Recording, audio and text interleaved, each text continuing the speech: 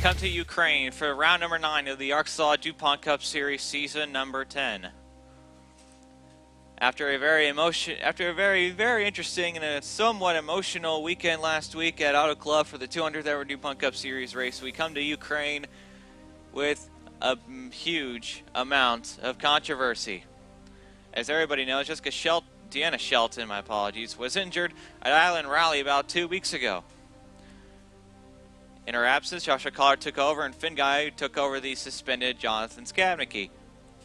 Well, news has just come out today that Retro Racing Enterprises is suing Red Bull Racing for $100,000 for many reasons. Apparently stated for, well, without going to legal terms, they basically said that for the damaged car, for injuring the driver, and just for, any other crime that you can think of. Red Bull has not issued a statement about this at all, and definitely one of the first times the DuPont Cup Series has ever been involved in a suing. ARCSOA has not commented either. Neither has the DuPont stewards about this. So a lot of mystery over this fine for the moment, but we got to head to the green flag. Daniel Day managed to just grab the pole for today's race here at Ukraine, and let us take us to the green. Coming to the green flag, Demax, Daniel Day side by side. Green flag in the air here at Ukraine. Into the first 2 turns of the racetrack. Not a very long straightaway coming to the flag. It's Demax, Daniel Day side by side for the lead. You're looking at 2 of the best road course racers at ARCSOA. Demax has the second most wins on road courses. Daniel Day has always been a threat on them, and then hanging in third is Demax's teammate Ian Pollard third, who's already got 2 wins this season. Demax has got 1 win. Daniel Day is winless. Into that long winding turn, Demax, Day side by side here. And Demax clears the 71 quite easily, and Pollard now challenging for second against the 71. Good start by Demax. He will take the lead. This is the battle for second between Pollard and Day. Side by side, Demax starting to scoot away. It's Richard Johnson, Noah Hart right behind him. And Day and Pollard side by side for second here. 2 very similar looking cars for the most part. Volkswagen versus Audi, 2 German cars. And Day, Pollard side by side. Neither of these 2 can really find an edge against each other, but Daniel Day keeps second as Pollard backed off. He had no choice. Would have wrecked Day if it had been any other way here as Noah Hart approaches. Pollard and Jacob Hart going at a 1-on-1 for 7th here. Block in 8th, Jacob Hart in 7th as he's going for underneath the number 99 here.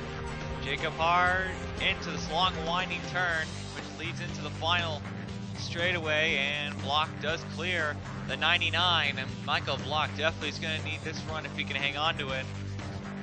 Tross there, Seth Cole also there as well. Kenny Myatt, and then Noah Hart as Block is charging his way through the field right now, fighting everybody he can.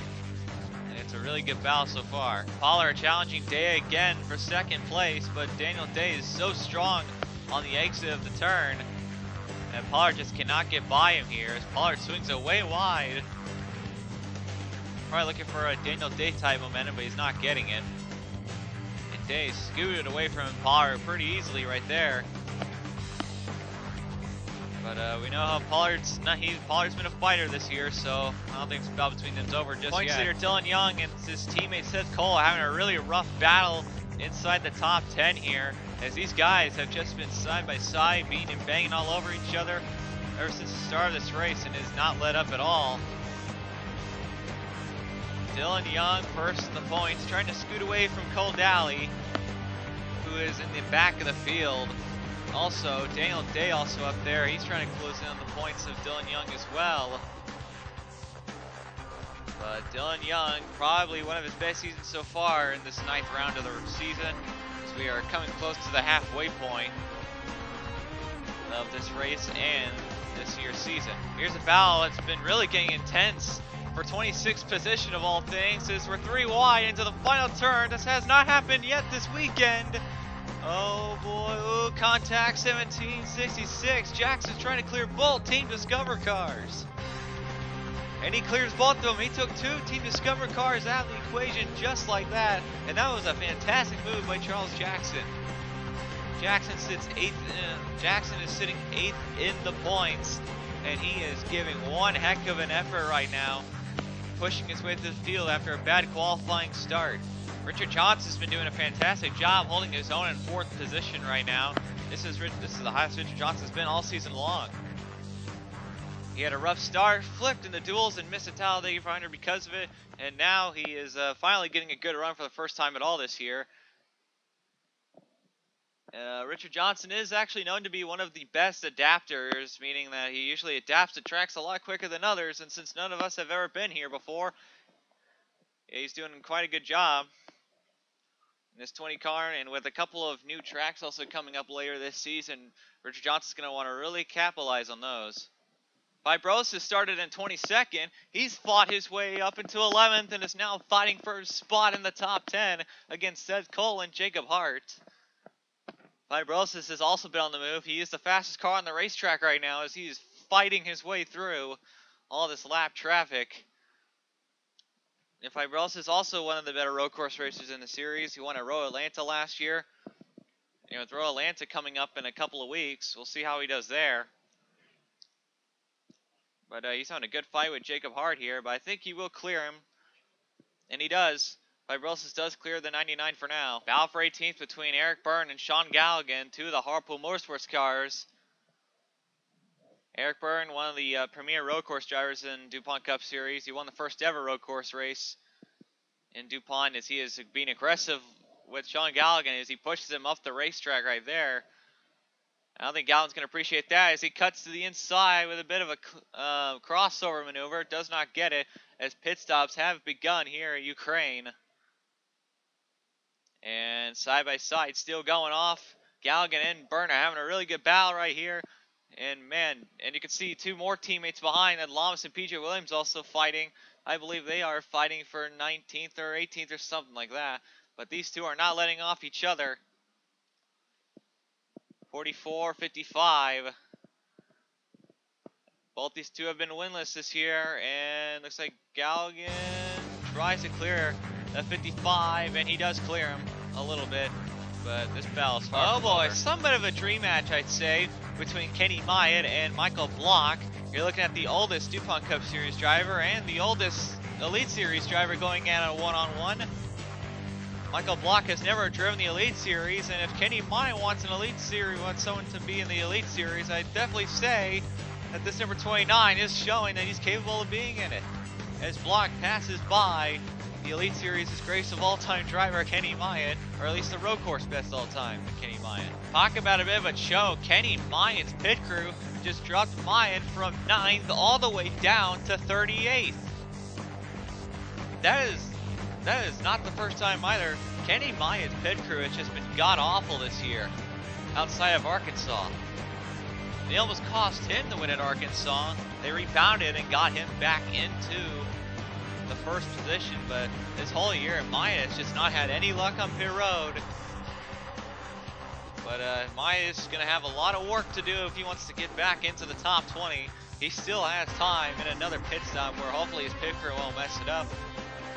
Pit stops weren't so kind to Harpool Motorsports. All 3 of their cars and all 3 of their pit crews just pulled off some of the slowest pit stops I've ever seen in my entire life. As all 3 of the Harpool Motorsports cars are in the bottom 5 of the field right now.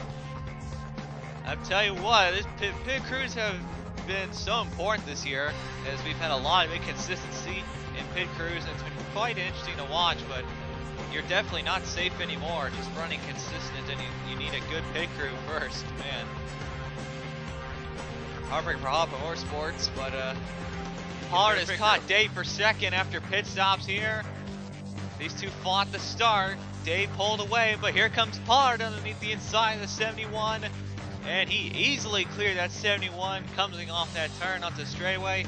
DeMax lost time on pit road, and Pollard is charging forward to his teammate as Texan Audi is 1 and 2. The chase is on as Pollard is running down the 92. He is closed in. Look how quick he's closing in on that 81 car. Whatever they did to that car, it has surely worked. And look at the run, the 81 gets to the inside.